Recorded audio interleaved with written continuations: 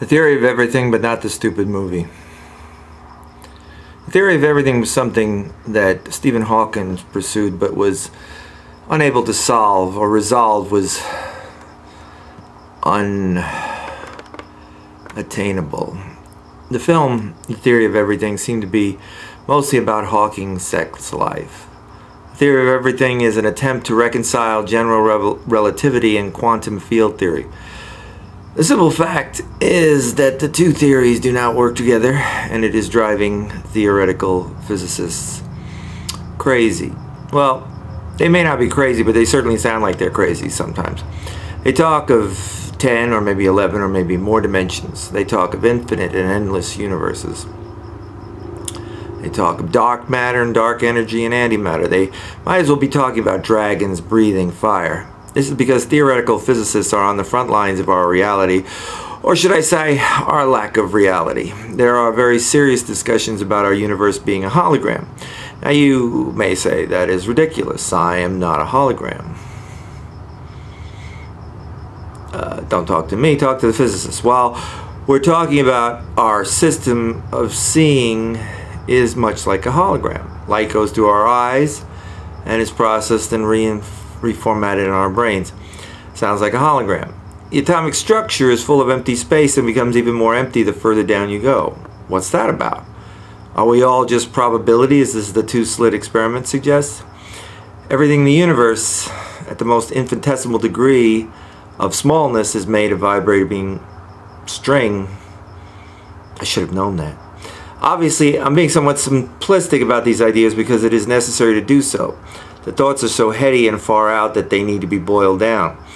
Let's look at things from a different perspective.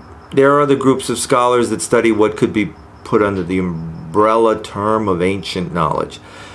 This would include precepts that go back to before the birth of organized religions.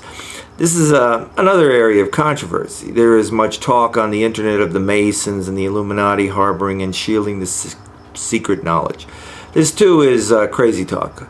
But there are interesting similarities between ancient knowledge and some of the latest thinking in cosmology and theoretical physics. There is a growing group of people who are exploring the unknown and far-fetched. This kind of thinking is being led by the theoretical physicists because they are aware that their mathematical calculations are revealing bizarre truths. It is also revealing how little we actually trust what would seem to be obvious. Why is there so much dark matter in the universe, and what the heck is it? We don't have a clue. Why is the force of gravity in the universe so minuscule in the universe yet does so much?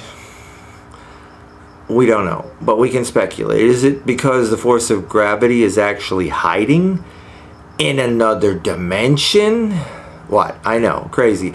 I'm not going to try and explain things in detail because it's like going down a rabbit hole. I mean, you don't want me to get into the black hole information paradox. This leads me to the atheists because they know with complete certainty that there is no God. How do they know this? Because no one can prove there is one. But of course, they have no real knowledge about what really exists or doesn't exist. It has been theorized that in infinity everything is possibility. What is infinity? No one knows. People can say they know, but it is beyond knowing. To attempt to truly understand it is to court madness. It is pretty much a scientific certainty that the infinity of endless universes and multiple dimensions, that there would be supreme beings. It is generally thought by science that we are probably at the bottom of the food chain as far as intelligent life goes. It seems pretty obvious that even if time were only 15 billion years old, that would be a lot of time for advanced beings to form. After all, human beings weren't much until about 5,000 years ago.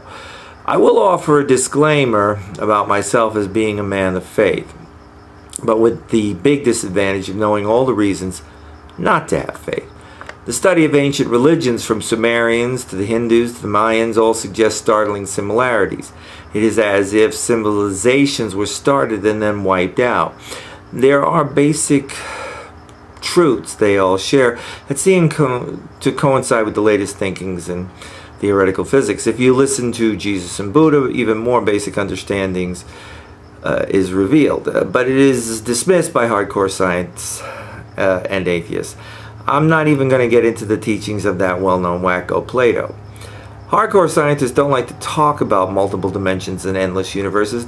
They don't want to know about the 11-dimensional perturbative superstring, supersymmetric, supergravitational M theory. Neither do religious fanatics. There are peoples in the middle ground who are wondering, is this such a thing as ancient knowledge that has been hidden from us? Is the time coming for the real truth to be revealed? Is it time for us to graduate out of the fourth dimension and make ourselves comfortable in the fifth dimension? Or are your vibrations tuned to the right frequency to make the trip? Or is Nietzsche right and we go to the fifth dimension only to be sent back to relive our own existence over and over again for eternity? Will the Anunnaki return on planet Nibiru, or is our destiny dictated by the Orion Nebula? I've heard talk that we all might get some official announcement as soon as August of this year. I played a silly man on the radio for years, so I don't expect anyone to take me seriously. Until it's too late. The Illuminati will probably kill me since I brought this up, but on the other hand, I could be the perfect person to disseminate this information. You never know. That's a motto to live by. You never know.